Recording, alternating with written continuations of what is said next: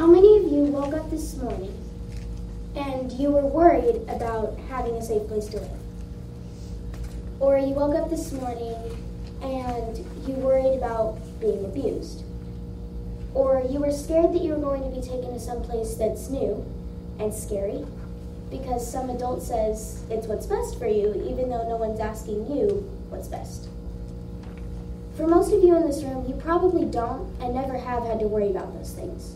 Yet sadly, for around 428,000 kids just in America, that may not be the case. Foster care could be having a negative effect on children's brains and bodies. Children in foster care are more likely to develop mental and physical conditions such as asthma, anxiety, depression, obesity, and ADHD. A lot of kids in foster care are also abused.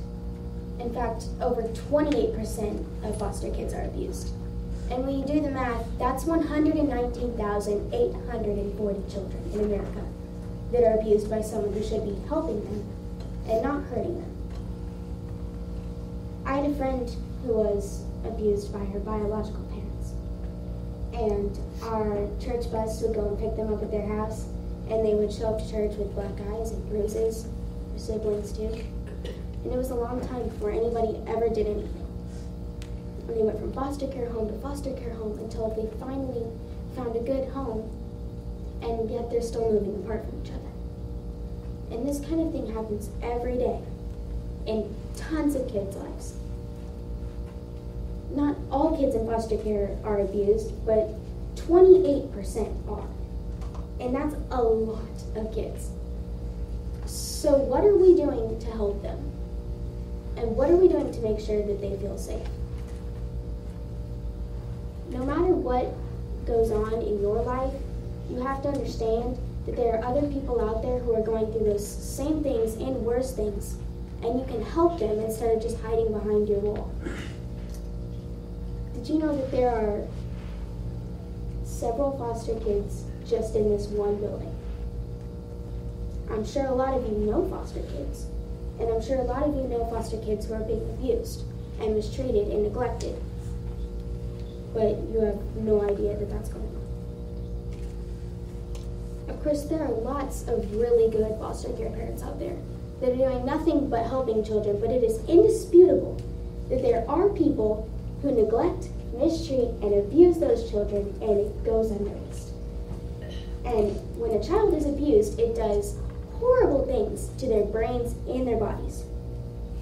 If abuse occurs, it impacts the cortex capability. It decreases cortex activity, which is the decision-making part of your brain, and it increases limbic activity, which is the emotional part of your brain, and it impacts thyroid activity, stress hormones, and gene expression. And those kinds of things will last for that kid's whole life. So what are you doing to help the kids around you who go through this kind of thing on a daily basis? What are you doing to make sure that that kid who sits alone at lunch, who no one ever talks to because they have ragged clothes and they show up to school with black eyes all the time, what are you doing to help those kids? There has been over 18 school shootings this year, and the suicide rate has gone through the roof. It starts with depression, it starts with anxiety, and these kids who are being abused by their parents and they come to school and have no friends, that's those kids. It's never like the cheerleader or the basketball player or football player that comes to school with a gun in their hand. It's the kids who are social outcasts and no one ever talks to. And we could prevent so much of that by just being nice to them and talking to them and being their friend. We could prevent so many awful tragedies by just being a friend and trying to do what you can to help. Whether you're an adult or a child, there is something you can do to help foster kids. If you're a kid, do not let others look down on you because you are young. There is something you can do to make an impact in that person's life. There is something that you can do to change their entire life around. You don't have to be able to be an adult and be a foster parent in order to make a difference in their life.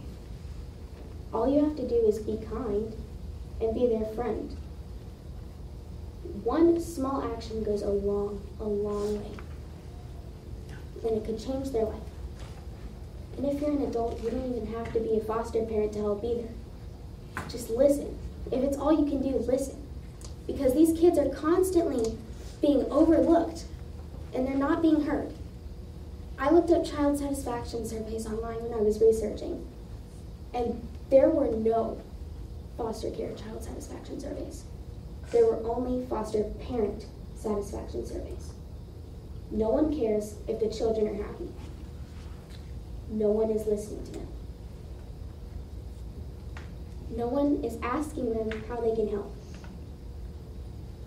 If you ask someone how you can help, you may be surprised by the answer, and it may be something that you can very easily do in your everyday life that will help them so much.